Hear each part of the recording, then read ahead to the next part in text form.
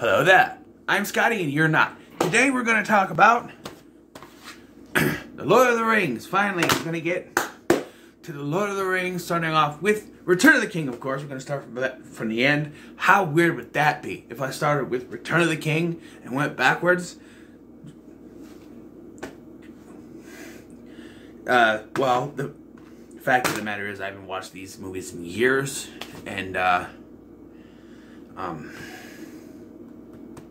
to watch them backwards would be kind of weird. Although one day I do want to do that. I want to watch them backwards. I want to watch Return of the King first, then The Two Towers, and then the other one and see how it does. But not now. I'm going to, for purposes of this review series, I'm going through them. And I'm only doing the first three Lord of the Rings. This is a part of Birth Month. That is one of the reasons why I'm doing only these three. Another reason is, well, I have a certain, not hate, but a disdain for the Hobbit films because, well, it's a Hobbit trilogy that should have only been one film. Because, okay, so my history with this franchise goes back to when I was in middle school. My 6th grade teacher read us The Hobbit. And The Hobbit is a very simple film. There's, you know, it's not grandiose in the scope of The Lord of the Rings. It's a hobbit takes a bunch of dwarves through a mountain with Gandalf, right? They encounter an ogre, Gollum, and a dragon. That's it.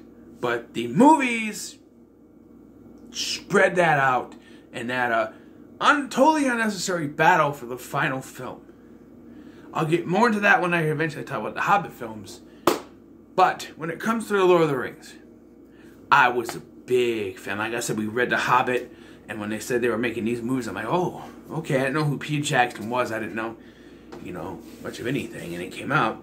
I had the extended edition VHS, 2-tape VHS of The Fellowship of the Ring. They've been quiet for the last half hour, now they're making noise out there. And I watched it all the time. The extended edition. Now it wouldn't be like one sitting. I'd put the first tape in, and then I'd wait and I'd put the second tape in. You would have to. You couldn't sit unless I had a whole day to myself where I could just sit there and watch the entire extended edition. These are the theatrical editions, although they're 3 hours apiece, so I'm not sure how long the extended editions are supposed to be, but yeah, so I'm a big fan of these. I have this magazine, hold on.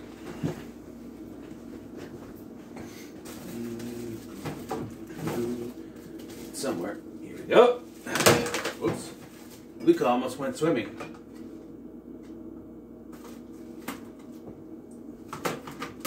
Stay, Luca. Silenzio Bruno. Okay.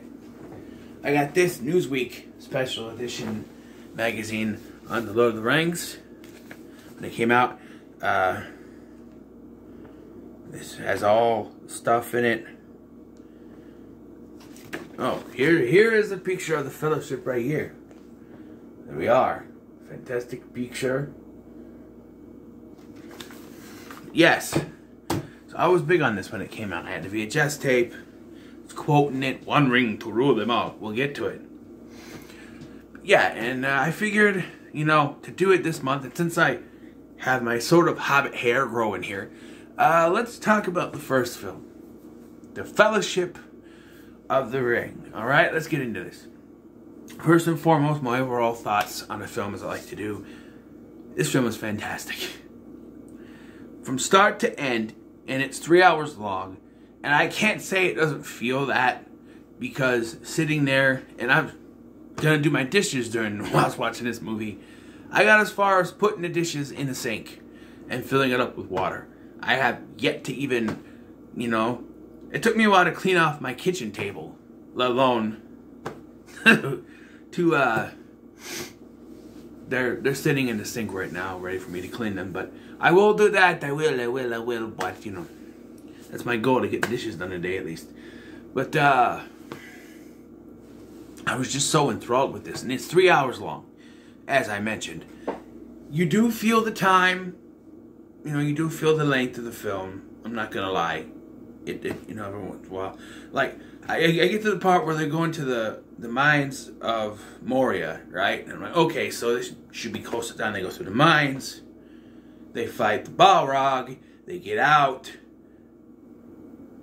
Sean Bean dies, and then the movie's over, right? Well, I forgot about the attack of the orcs and the ogre.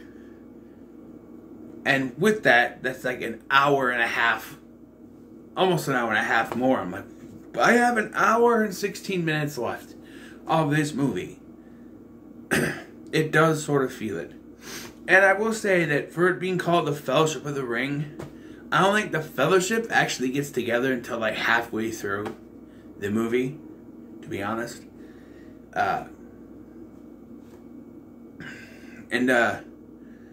But I gotta say, 20 years later, over 20 years later, it still holds up, man. Okay, some of the CGI is dated. That's to be expected. It's 2001. It's not going to be fantastic. You can see that on the armies at the beginning here when we do the recap of what happened with the rings and everything. In the war, you can see that, and you can see it in just there's slight glimpses of Gollum in this. He would look better in the Two Towers. And then with the ogre and CGI Legolas there for a second, you can tell that, yeah, this was 2001 CGI, which is, for the time, well, Harry Potter and the Sorcerer's Stone came out the same year, and the CGI in that film was way worse. I'm just saying. But, yeah, CGI is a little dated, but you get to those, like, they filmed in New Zealand, and they're just fantastic, the way it looks. And combine that with I think it's Howard Shore who does the music, right? Music. Zach. Howard Shore does the score.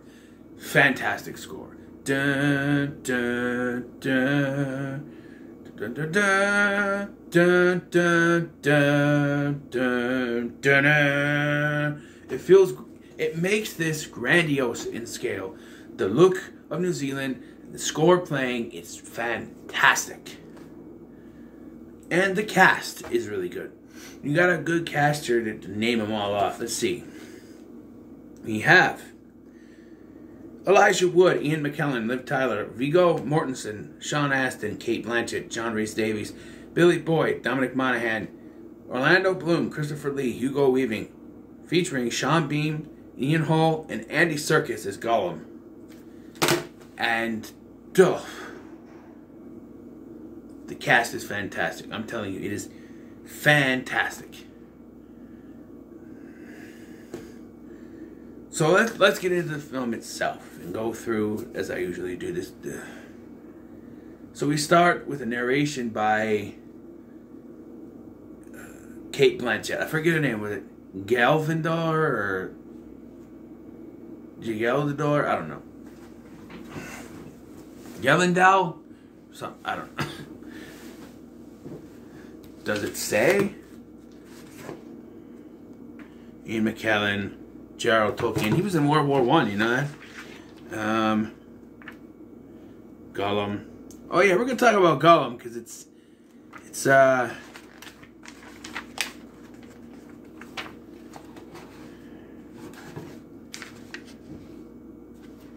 why is Trump in there? Movies. That's just an adaptation. I'm just trying to find the cast here.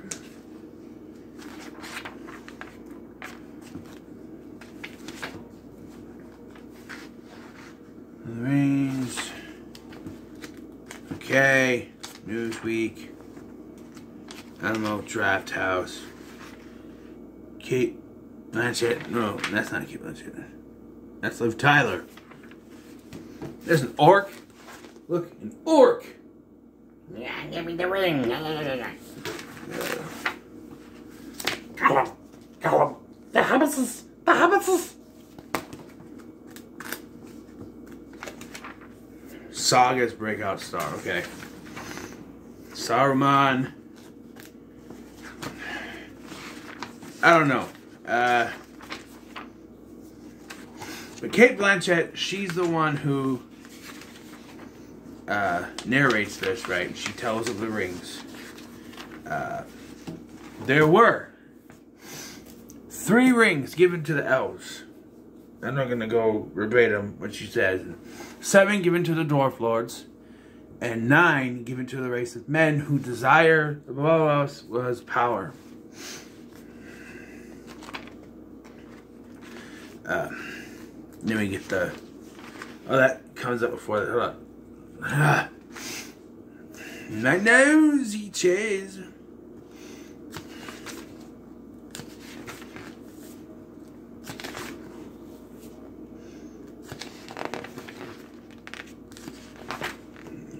There. Galadriel. I found her. Just so you know, she's right there. Galadriel. Yes. Took me a minute. Found her. So Galadriel's the one that narrates this, okay? And we see this. We see that there's a man named Isildur. And he and a race of men fight off against Sauron, and he cuts the ring off his finger, right?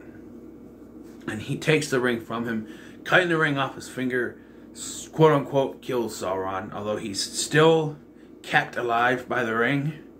He thinks J.K. Rowling stole that from this. That's a Horcrux. So methinks J.K. Rowling needs to give the Tolkien estate some monies for that. But I just and we see that his greed. And I'll just go ahead later. We find out that Hugo Weaving's character says that he tried to talk Isildur into throwing the ring into the volcano in Mordor, and he said no, and didn't do it because and then we find out he dies, and the ring is found by Gollum. But Gollum loses it, as we know from reading The Hobbit, and is found by supposedly someone that the ring did not expect, a hobbit. But to kind of go ahead here, don't we find out in part 3 that Gollum used to be a hobbit? So why was it like a big, oh no, a hobbit, when Gollum was a hobbit way back when? I don't know. But, yes, and so we know that he has it. We know that from The Hobbit. But, I'm reviewing these first, not The Hobbit, because The Hobbit technically came after this, and they're influenced by this, so do these first, So, yes, so now we cut, and we see Frodo Baggins sitting by a tree. And it says the Fellowship of the Ring. Gandalf's coming into town. They say that he's a nuisance or whatever, but everybody loves him still. And he's there to celebrate Bilbo Baggins' 111th birthday.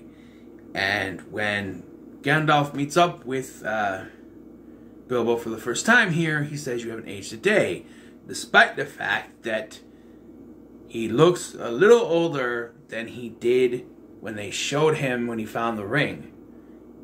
Here his hair is a little more gray, whereas there, it's 60 years later, but they say, "Oh, he says, "You haven't aged a day." And I'm like, his hair is grayer. That's not right. That's not wrong. That's wrong.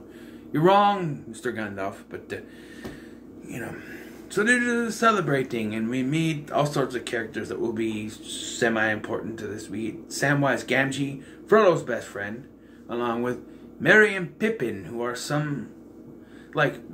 Merry is a distant cousin of Frodo's, but then Pippin also says he is related to Frodo too. Maybe all the hobbits are related, which is really weird when you think of him getting married. I don't know. But Bilbo, he has the ring. I have a ring. He puts it on, and he becomes invisible.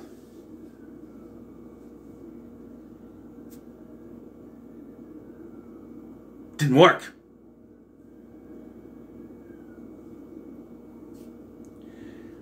But, yes, and he makes his speech about how, because he's leaving.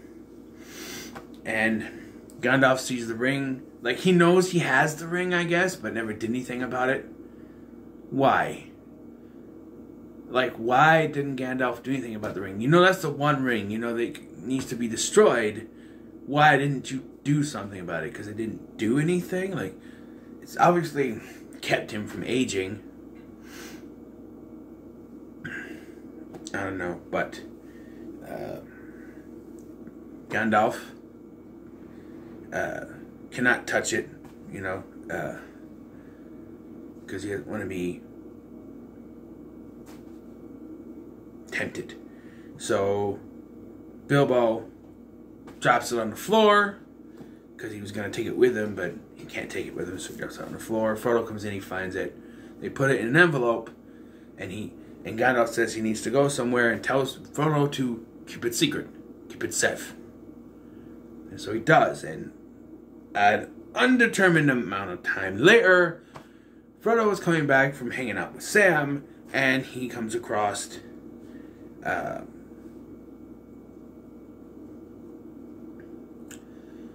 Gandalf, who we do see a scene of him looking through scrolls and textures and texts and stuff, but then he finds out about the ring. So he knew he had the ring, but he didn't know what it was until he looked it up now, I guess. And ye ancient Wikipedia, I guess. Ye old Wikipedia pages that are actually pages. But yes, and so they say that fire will reveal the words. And so he takes it's still in the envelope, throws it in the fire, you get a cool burning away effect, and then he gives it to, it's quite cool. I'm like, it's metal, it would be hot, but no, he gives it to Frodo, puts it in his hand, and the writing comes off, and of course it says, 1 ring to rule them all, 1 ring to find them, 1 ring to bring them all, and in the darkness, bind them. Yes. Yes. Those words. So, Frodo is thrust on this journey that he will meet up with Gandalf in Bree. And he is with Sam, who is gardening, eavesdropping. I don't drop eaves. Okay. But, so he goes with him. And this comes to my first problem with the film is, they get going, just one more step and to be the furthest I've ever been away from home. And then they were running into Merry and Pippa, stealing from Farmer Maggot. Yes, that is his name. And they run into them, and then they're like, we need to get to Bree. Oh yeah, this way! And it's like, okay, so they're just with them now. And it's like, duh. It's a bit of lazy writing, like, we need all 4 of these characters to get together. They just run into them and then go with them. It's like, it's a bit meh for me. But they get to Bree. Gandalf, of course, is not there. So they meet Strider, who we know is Aragorn, played by Stuart Townsend. No, he was supposed to be played by Stuart Townsend. Viggo Mortensen. How could I forget that name? He is Viggo Mortensen. Stuart Townsend was cast, but he was too young. So, yes. I got confused. So sue me. But yes. And Strider is a friend of Gandalf's, and he's going to take him to Rivendell, where the elves live.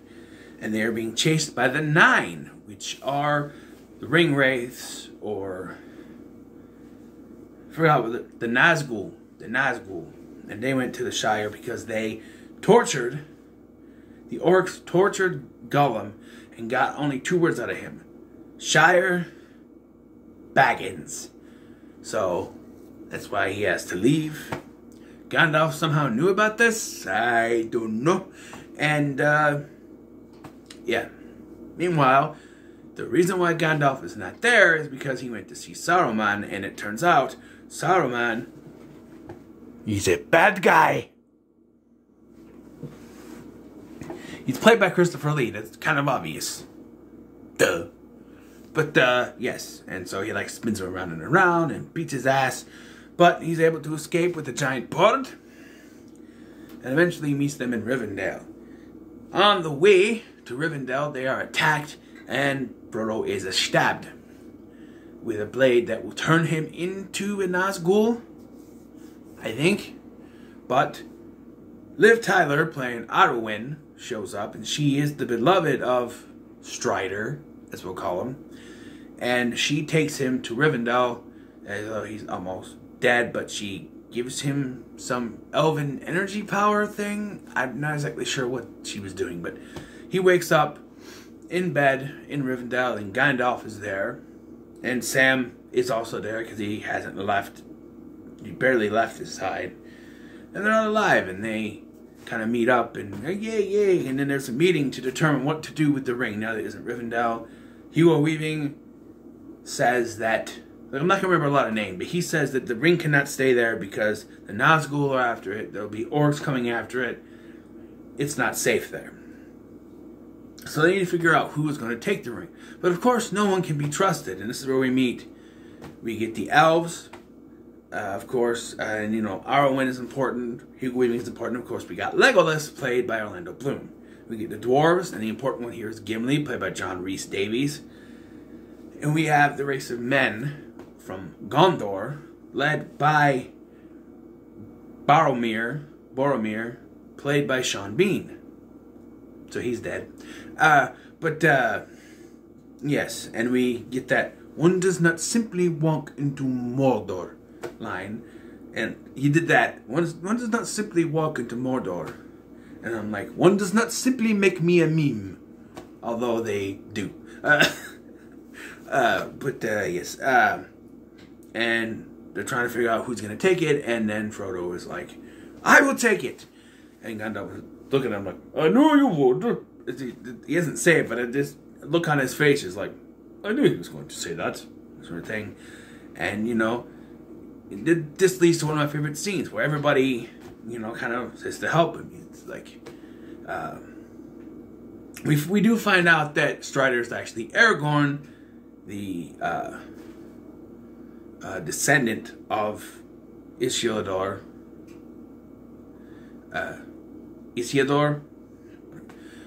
So there's that. And so he's the rightful heir to the throne of Gondor. So, so I keep looking at the magazine. Sorry. So, do we get the whole lines with, you have my sword, and you have my bow, and my axe. And everybody's coming. And Sam comes in, hey, I'm coming too. And then there's Merry and Pippin, Merry and Pippin are coming too. And, we have the Fellowship of the Ring. An hour and a half into the film. Called Fellowship of the Ring. But yes, so here we are. And so where do we go? To the Mines of Moria. First they climb over it, but then these weird birds show up, and Saruman starts to use magic to shake the mountains, so they have to go under into the mines, where Gimli is to introduce them to his cousin, Uncle Balin, who was one of the dwarves from The Hobbit. But he's dead, so is everyone else, because of goblins. Right? And the orcs show up. This was about the point I'm like, okay, I gotta be close to the end. An hour and 20 minutes left, almost. So they get in there. Yes, I'm leaving out a lot of meh talking stuff, but really that's, I'm just going through. And so they go through, and we have this pretty cool battle against the orcs and an ogre troll. Cave troll. Not ogre, troll. Cave troll. I called it an ogre earlier. It's a troll. It's an ogre in... No, is it a troll? It's an ogre in Harry Potter, right? It's a troll. It's a cave troll here. Which when I think of trolls, I think of little ones with big poofy hair. But that's the trolls I think. And they sing, can't stop the feeling. Just can't stop the feeling. Imagine if this troll just started dancing around and singing Justin Timberlake. Freaky. Anyway, they fight their way through and they eventually kill the troll. And they get out. During this, though, Frodo was once again stabbed. It's like, why do you keep getting stabbed? But it doesn't do anything, even though it looks like it hurts him.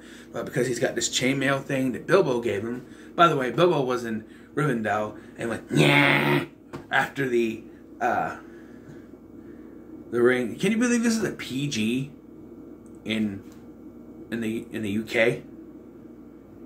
Wow. No, this is PG-13, man. Freaking do that, guys. Better. There it is. But yeah, so yeah, Bilbo gave him that protective thing,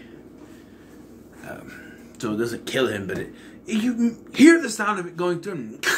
You hear that sound, but yeah, there's no damage, nothing. I don't know. It's really weird. It's really weird. I don't question magic, okay? But they escape from those orcs, but they're surrounded by orcs until there's this growl in the distance. All the orcs run away, and it's the Balrog. We get this scene that made a young Scotty cry out, "No!" Because I didn't read the books. So I thought Gandalf was dead here, man. I didn't know he was coming back. I thought he was dead. I liked Gandalf. He's like a grandpapa to Frodo, right? Father figure-esque. But no. So we get that. And they stand there for an awful long time, even though they know the Balrog's coming, and they run. Do the jumping thing, you don't throw a dwarf, and then, we get the, you shall not pass. And it takes a second to break, and then the Balrog falls in, and then his little whip thingy grabs Gandalf. Before he gets pulled in, he goes, "Fly, you fools." And that leads to the biggest question. Why didn't they use the big birds that Gandalf used earlier to fly to Mordor? Gandalf just told them to, but they didn't know what he was talking about. So there's your logic. There's your movie logic. He told them to. They didn't understand it. So they just walked anyway.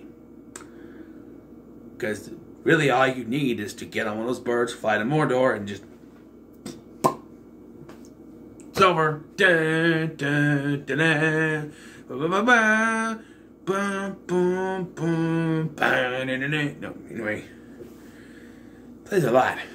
Yes, of course, but yes. But yes. So Gandalf is quote unquote dead, and they meet the forest where they get to the forest where we get reintroduced to Galadriel. I remembered it. Who warns Frodo that one of his people with him will try to steal the ring. Can you guess who? It's Sean Bean. Yes, because they move on.